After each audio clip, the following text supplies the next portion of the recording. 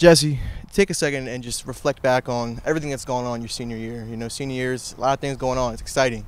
Specifically in the sports world, what are you going to stick out to you the most?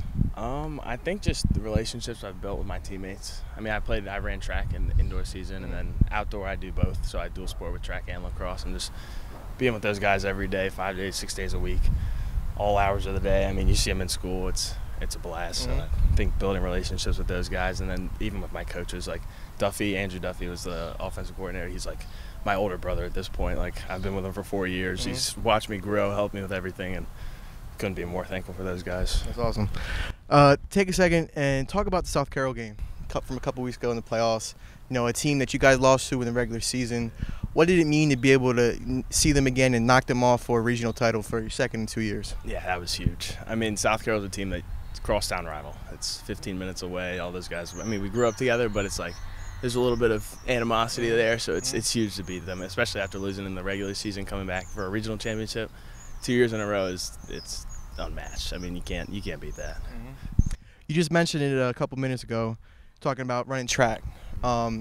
Comparing the two, is there any overlap in preparation that may benefit you on the field for either track or lacrosse? Yeah, absolutely. I mean, I ran indoor my sophomore year because I wanted to get better at lacrosse. I think just the overall athleticism and like knowing how to run is something a lot of athletes don't really understand. Like learning how to run is huge. Technique. Yeah, absolutely. Like, I mean, I got so much faster over the last few years, and I think that translated on the field. Just my overall confidence, running past my defenders, and like being able to break them down and see what their weaknesses are in their running was huge, and I think it helped me a lot.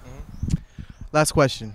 At the end of the day, you look back on it 15, 20, 25 years from now, what are you going to remember most about these 4 years playing high school sports? Oh, gosh, wow. I think the little moments, like, I've always been huge on practice is the most fun for me. Like, because you see everyone's personality comes out the most in practice because it's after school. Everyone's, like, done. It's like we're just here to get better, and everyone's personalities comes out, and I think lacrosse is huge with that because it's such a creative sport. And you can see everyone's personality in their game. So I think the practices every day after school, just coming out, relaxing with the guys, and then seeing the coaches and all that stuff I'll never forget it. That's awesome. Jesse, I appreciate you for taking time to talk to me.